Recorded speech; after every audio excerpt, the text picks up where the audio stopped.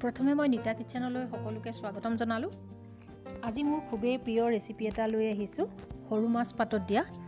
আপোনালোকে সৰু মাছ পাতত দি খাই ভাল পায়নে বাৰু?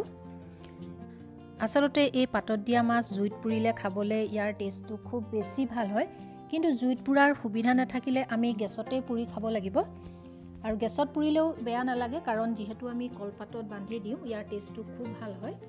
আজি মই কেৰাহীতে কিদৰে মাছ পাতত দিলো তেন্তে চাওঁচোন আহক। মাছ পাতত দিবলৈ মই ইয়াত লৈছো মোৱা মাছখিনি মই ভালদৰে পেটু গুচাই ললো। পেটু থাকি গলে তিতা হ'ব পাৰে। এতিয়া মই এইখিনি ভালদৰে ধুই ৰেডি কৰি ললো। আৰু আমাক লাগিব নিমখ। ইয়াত মই এচামুচ নিমখ লৈছো, এচামুচ মিঠাতেল, 3টা কেঁচা জলকীয়া মাজত ফালি লৈছো আৰু সৰু সৰুকৈ 4-5 ফুটামান নহৰু কুটি লৈছো। এতিয়া মই গেছটো জ্বলাই দিছো আৰু প্ৰথমে মই দুখিলা কলপাত লৈছো, ভালদৰে ধুই ললো। কলপাত দুখিলা ধোৱাৰ পিছত মই অকমান হেকি লম। এনেদৰে হেকি ললে কলপাত দুখিলা অকমান লেৰেলি যাব। এনেদৰে যদি হেকি লয় তেতিয়া আপোনালোকে যেতিয়া মাছখিনি বান্ধিব কলপাত দুখিলা ফাটি নাযায়। এতিয়া মই হেমেকাই লোৱা কলপাত দুখিলা পাৰি দিছো আৰু তাতে মই এতিয়া ধুই থোৱা মাছখিনি দি দিম। প্ৰথমে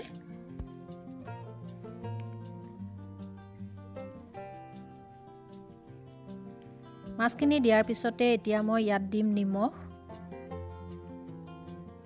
মিঠাতেল, কেঁচা জলকীয়া। ইয়াত কেঁচা জলকীয়া কিটা মই ফালি দিছো। আপোনালোকে জ্বলা যদি বেছি খায় অকমান বেছিকৈ দিব পাৰে। আৰু নহৰু কেইফুটা দি দিছো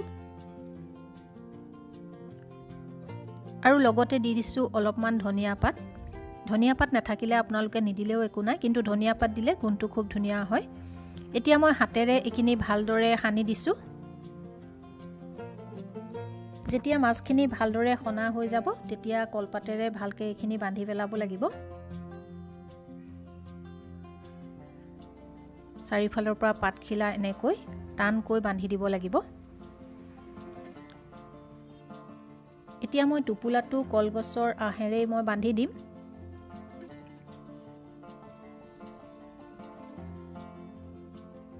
ভালদৰে টানি বান্ধি দিব।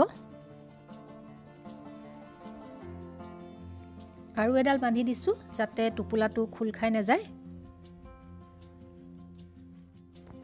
এতিয়া মাছৰ টোপোলাটো ৰেডি হৈ গ'ল। এতিয়া মই গেছটো জ্বলাই দিছো আৰু তাৰ ওপৰত মই এখন কেৰাহী উঠাই দিছো। কেৰাহীখন গৰম হ'লে তাত মই এটোপালমান তেল দি দিছো। তেলখিনি ভালদৰে মই অকমান এনেকৈ বিয়পাই দিছো।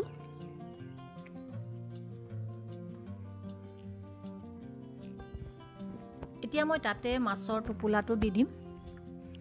মাছৰ টোপোলাটো দিয়াৰ পিছত এইখিনি আমি ঢাকোন মাৰি প্ৰায় 15 মিনিটমান সময়ৰ বাবে গেছৰ ফ্লেমটো কমাই ৰাখি দিম। 15 মিনিটৰ পিছত এবাৰ আমি লুটিয়াই দিম। 15 মিনিট হৈ গ'ল। এতিয়া টোপোলাটো লুটিয়াই দিবৰ হ'ল।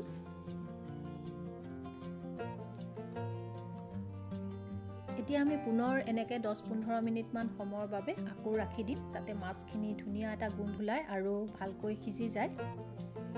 পুনৰ 15 মিনিটৰ পিছত মই ঢাকনখন খুলি চাইছো। এতিয়া মাছখিনি হৈ গৈছে যেন লাগিছে আৰু খুব ধুনীয়া এটা পুৰা গোন্ধ ওলাইছে।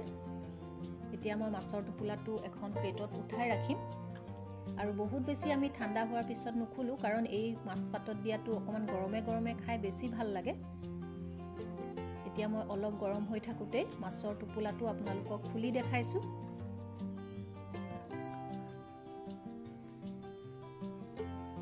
এয়া চাওক, মাছখিনি খুলি দিয়াৰ লগে লগে খুব ধুনীয়া এটা গোন্ধ ওলাইছে। এতিয়া মই চামুচেৰে ভালকৈ এইখিনি মিক্স কৰি দিছো। এনেকৈও আপোনালোকে মাছ পাতত দি খাব পাৰে, নহলে পিটিকা কৰিও খাব পাৰে। মই পিছে পিটিকা কৰি খাই খুব বেছি ভাল পাওঁ, সেইবাবে মই অলপমান মাছ পিটিকি ললো। এয়া চাওক, আপোনালোকে মাছ এনেদৰে পিটিকা কৰি খায়নে বাৰু? যদি খায় কমেন্ট কৰি জনাবলৈ নাপাহৰিব। ভিডিঅ'টো চোৱাৰ বাবে বহুত বহুত ধন্যবাদ থাকিল। পুনৰ লগ পোৱাৰ প্ৰতিশ্ৰুতিৰে আজিলৈ আহোঁ।